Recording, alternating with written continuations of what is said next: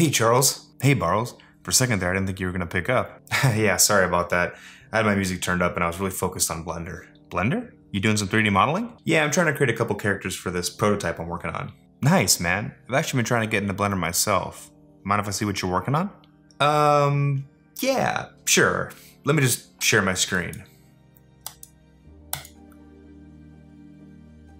What do you think?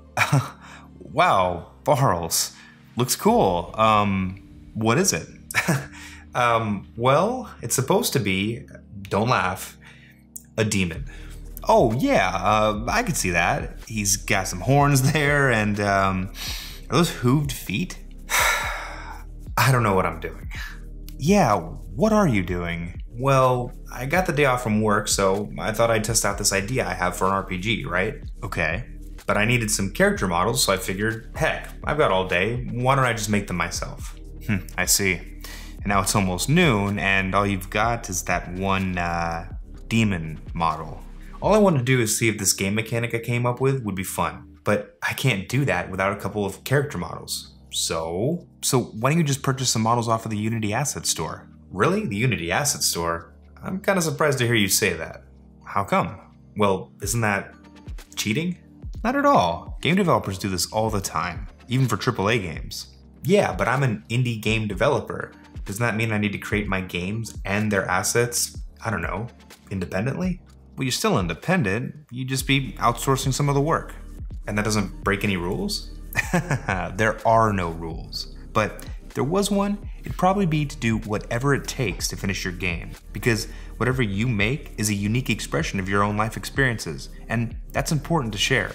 But you can't do that if you get stuck trying to model something extremely complex like a humanoid character and give up.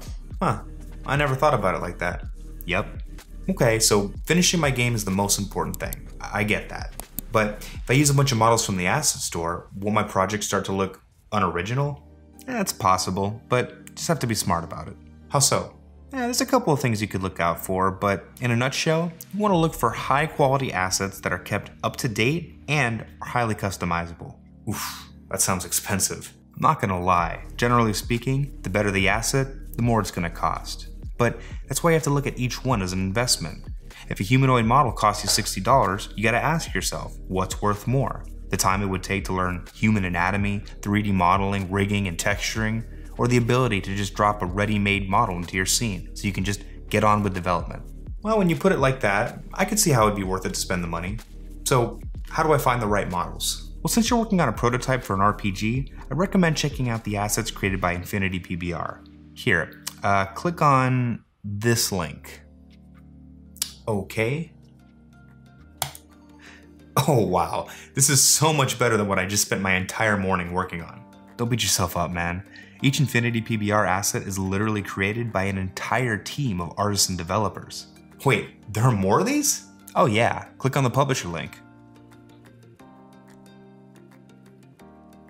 Whoa, look at all these assets! Yep, and like I said, there's a team behind each one. Wow, why do they need a whole team? Well, for one, every asset is completely customizable in a couple of different ways. For example, they all include the Substance Painter source file, so you can modify the textures at the lowest level. Oh yeah, that's great. Substance Painter gives you a lot of control, so I can basically make them look however I want. Definitely. You can modify the diffuse textures, bump maps, add decals or tattoos, the whole 9 yards. Nice, right? But that's just at the material level. You can also change the shape of each InfinityPBR model through something called mesh morphing. Mesh morphing? Isn't that just opening the model in Blender and modifying the geometry? It's actually much easier than that. The InfinityPBR team created a custom script that allows you to change physical characteristics right inside of Unity. You can even randomize them at runtime too. Oh neat. Kinda looks like the character creation screen in a game like Skyrim. Yeah, pretty much. And that's not all. Feel like I've won something on a game show. Your purchase of the InfinityPBR asset also comes with custom composed remixable music, customizable sound effects, and, believe it or not, beautiful concept art. All right, you've convinced me. I'm definitely gonna grab some of these assets, but I don't think I can afford more than like 2 or 3 right now. It's funny you should mention that, because InfinityPBR is actually part of a humble bundle that's going on right now, and will be available until November 11th. Oh, no kidding. Yep. Here's a link. the Ultimate Fantasy Game Dev Humble Bundle. It's great value too.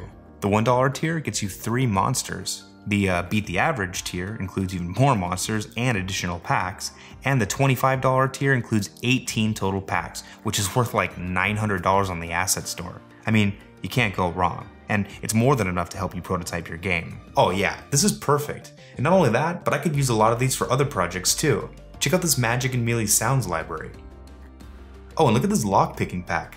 You'll have plenty to work with. And on top of that, with Humble Bundles, you can choose where your money goes. So if you're feeling generous, you can give more than each tier suggests, and make sure that the artists and the charities get the most of it. Oh, that's right. Let's see. DoSomething.org and World Land Trust. Well, I'm convinced. I'm grabbing the top tier right now. Sweet. Looks like you'll be able to salvage the rest of your day off after all. Thanks, man. I would have been spending the whole day on this model with nothing to show for it. I mean, don't get me wrong. I want to learn 3D modeling eventually, but you're right, the goal is to finish games, so that's what I should be focusing on. Exactly. You've got a cool mechanic that you want to try out, so why spend all of your time in Blender? Yep. Speaking of which, I better get back to it. I'm sure it'll take me a few minutes to get all of this downloaded and imported. I'll leave you to it. If you need anything, don't hesitate to give me a call. Alright man, will do. Catch you later. Good luck. Thank you to all of my patrons, and a special shout out to Alan Kuravilla, Amar Duravonic, Christian, DJ Weaver, Dustin, Jennifer Irwin, Mighty Possum, Nav from Academy of Games, Pachar Bungo, Rob Homewood, R-Star, Saurabh Chatterjee, Trond, Umut Sarin, Usaf Ali Castle, and Urizer. Thanks guys.